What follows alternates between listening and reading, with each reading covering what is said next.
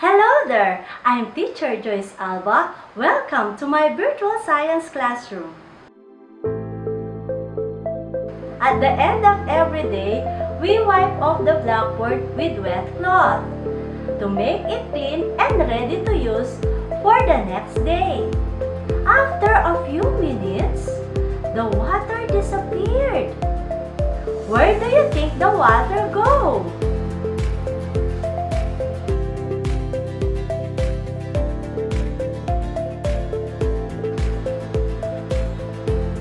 Correct!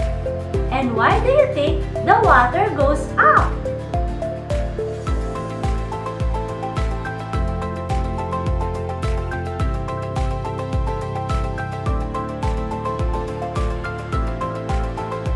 Correct!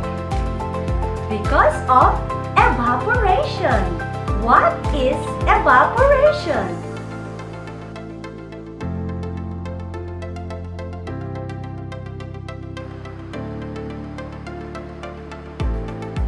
Correct! Evaporation is the process of which water changes from liquid to gas or vapor. Evaporation occurs every day, both in natural and man-made environments. Evaporation occurs most often in the oceans around the world. One byproduct of evaporation can be used to season your food is from the sea. This is the salt. The salt is extracted from the seawater by allowing the water to evaporate over a long periods of time. The salt that gives salt water its saline taste is left behind. Salt ponds evaporate slowly at normal temperatures.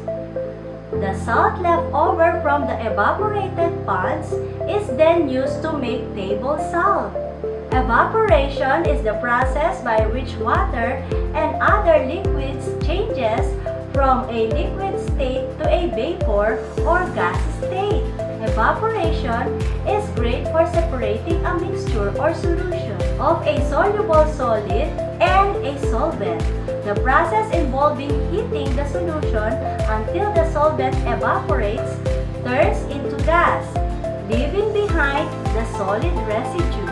To get the salt back from the salt water, the solution is heated to boiling point.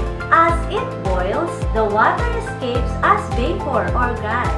After some time, all the water evaporates, leaving a layer of salt at the bottom of the beaker. Let's see if you learned something. Answer this. Number 1. Which is the best way to get salt from a salty water? A. Evaporation. B. Filtration. C. Distillation. Or D. Magnetism.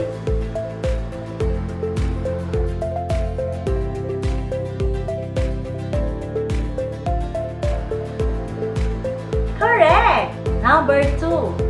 Where does the liquid go during evaporation process? A. Below the ground. B. Up. C. Inside the salt. Or D. None of the above.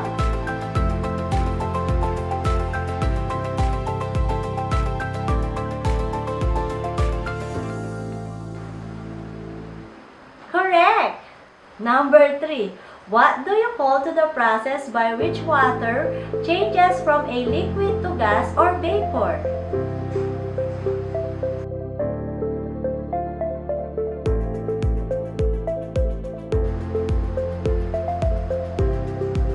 Correct!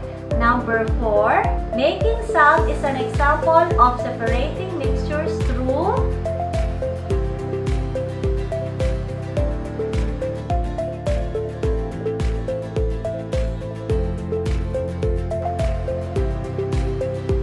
Correct! Number 5. What are the two substances in mixture solution of making salt?